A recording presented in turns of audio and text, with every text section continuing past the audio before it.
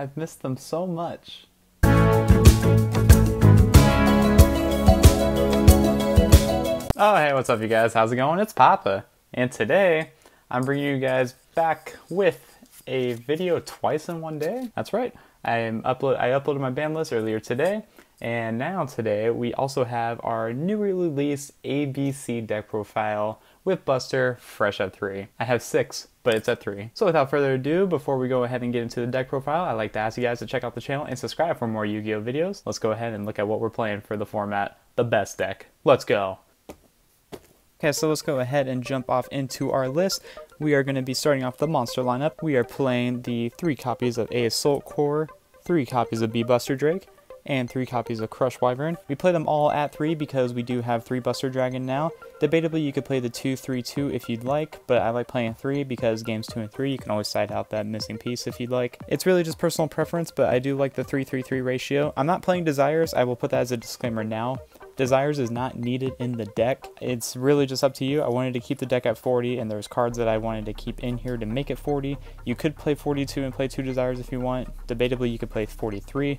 Or you could just take out the Dragoon engine, which I am playing as well. It's all debatable. I do like the 3-3-3, so fight me. We are also playing 2 copies of Union Driver. If you draw it, it sucks. I always draw when it was at 1, so I just decided to play 2 instead, and it's been really beneficial, so I can't complain. I do also play 2 Gold Gadget and 2 Silver Gadget. You don't have to play these cards. You could play Photon Thrasher instead. You could play like the 3 Thrasher with the 1 Rhoda. I do like playing the gadgets because they are hand trap bait. You could get hand trapped and then you could just rely on your Galaxy Soldiers or your hand traps. It depends on you. It depends on what your opening hand is, but I do like the 2-2 ratio on the gadgets. And then we are playing the 3 copies of Galaxy Soldier as well as the 1 copy of Photon Orbital. Photon Orbital because you get to equip it off of Union Carrier.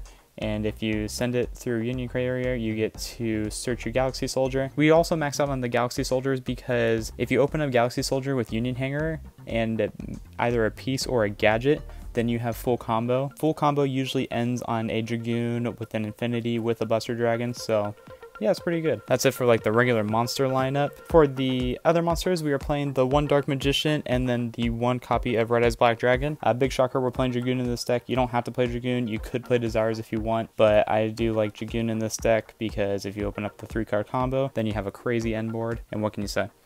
So those, and then we are playing hand traps. We play 2 copies of Nibiru and 3 copies of Ash Blossom and 3 copies of Infinite Impermanence. Debatably, you don't need to play 3 Ash. I don't really like playing Ash, but since you don't know what the format's going to turn out to be, we don't know what's good, what's not.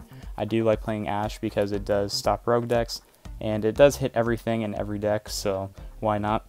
3 Imperms, it's basic. You can't get it hit by a Call by the Grave, and it stops cards like Tactical Talents 2 from triggering. And then Nibiru is just Nibiru. I only play 2 of it because I don't think with Dragon Link now gone and Infernoble now gone as well, I think the 2 is fine. But that's it for the hand traps.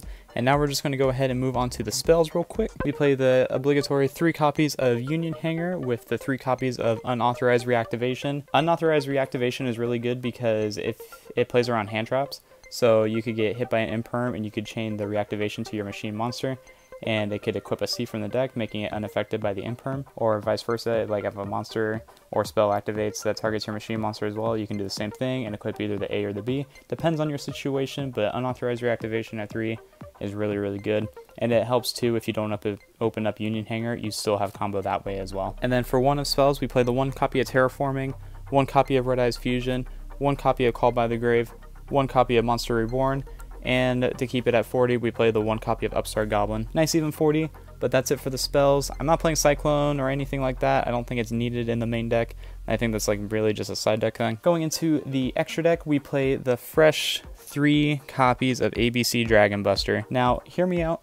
I honestly kind of wanted to just keep playing 2. I have to play 3. It's a new profile. It just came off the list. We got to fresh it out at 3. So 3 copies of Buster Dragon. It's your best card in the deck. 1 copy of Red Eyes Dark Dragoon. This card is crazy as well, but I mean, we're here for the real dragon. So I only played 2 rank 4s. I play the Dweller with the Digesto Emerald. I play them both because Dweller just being the more simple one, and probably with the popularity of Phantom Knights, so you're going to be seeing a lot more graveyard reliant decks. And Graf and Seer just came back as well, so Dweller's really good there. Dagesso Emerald is for the late game, the grind game. It helps you recycle, helps you just be able to keep going. With Dagesso Emerald in the deck, you could make multiple busters, and it's good. It's really good. And then for the other Xyz, I only play the Nova and the Infinity because we're playing Galaxy Soldier, and who doesn't love ending on a Cyber Dragon Infinity? That's that there. For the links, we play the 1 copy of Verte Anaconda, the 1 copy of Union Carrier. I'm so glad this didn't get banned instead of the Dragon Buster,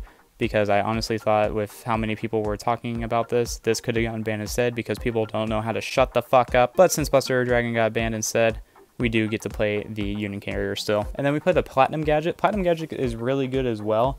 It makes it to where you can end on like your multiple negate board with the Galaxy Soldier and the gadgets. So Platinum Gadget you do have to play in this build particularly. I also play 1 copy of Nightmare Phoenix and 1 copy of Nightmare Unicorn. This is like the dynamic duo package. You could play Cerberus if you wanted to. You could arguably cut probably Apollosa. I do play the Apollosa, but you could arguably cut this if you'd like for a Cerberus if you want, or you could cut the Emerald. It depends on your preference really. I just play the Appaloosa just in case. And then the last card we play in the extra deck, we play the 1 Access Code Talker, because when these links go away, you fill this bad boy up. This with Buster Dragon, game. But yeah guys, that's it for the deck profile. And yeah guys, that's it. So thank you for looking at this week's video. I hope you enjoyed it. I know it was a double upload today, so hopefully you enjoyed that. I do have more deck profiles coming now that we got a new ban list today. So be on the lookout for those in the near future. Some new, some revamped. So yeah, I'm looking at a lot of New Brawn decks too, so I have some New Brawn decks coming as well. I think I have 2 planned, so be on the lookout for those decks. But yeah guys, thank you again for watching today's video. Hope you enjoyed it, and I will see you in the next video. Take care everyone. I missed you.